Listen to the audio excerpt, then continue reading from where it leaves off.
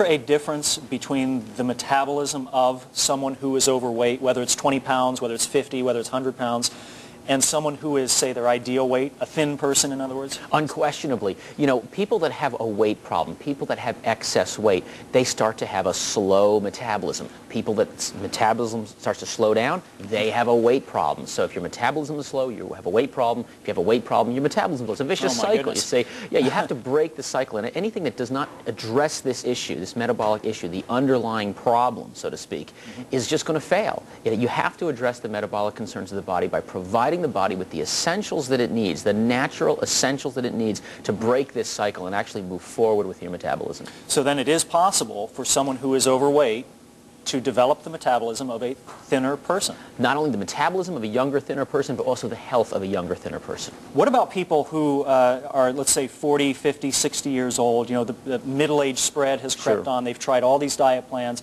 They can't seem to lose the weight, and they think, well, I'm just getting old. It's just the way my body Why is. even try? Yeah, it's too late. Is it too late? This is something that I hear so commonly in the clinic. People come in 40s, 50s, and above that say, you know, what's the point? Why should I even start now? Right. And the fact is that people in their 40s, 50s, 60s, and beyond, those people make some of the most staggering improvements. And this is what people don't realize. People think that somehow, oh, I got to be in my 20s or 30s or it's not going to work. Quite honestly, people that have been sedentary most of their life, people that are going into middle-aged and older that with residual weight problems that they may have had for a long period of time can have some of the most amazing, amazing results. So it's never too late. Absolutely not. Start today. Yes. Conventional wisdom out there, a lot of people who are going on weight loss plans or they're trying to drop weight, they're under some probably false impressions that you have to starve yourself, that you have to count no calories. Pain, no gain. No pain, no gain.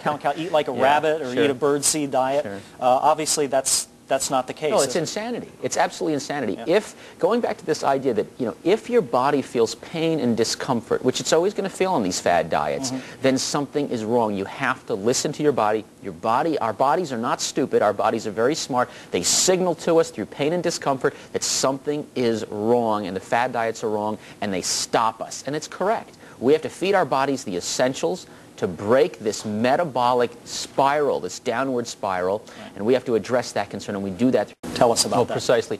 Just as metabolism and having a slow metabolism or a subpar metabolism can lead to weight issues, and just as those weight issues, those problems with your weight can lead back on having a slow metabolism, self-esteem is so often tied in there somewhere. You know, I mean, people that oftentimes have weight problems, this is a signal that they have self-esteem issues, and it's really a big issue for them. When they lose the weight, their self-esteem improves, they start to feel a sense of self-importance and self-worth, and they can really turn their lives around and get control of their lives. So you lose the weight and everything else just seems to get better.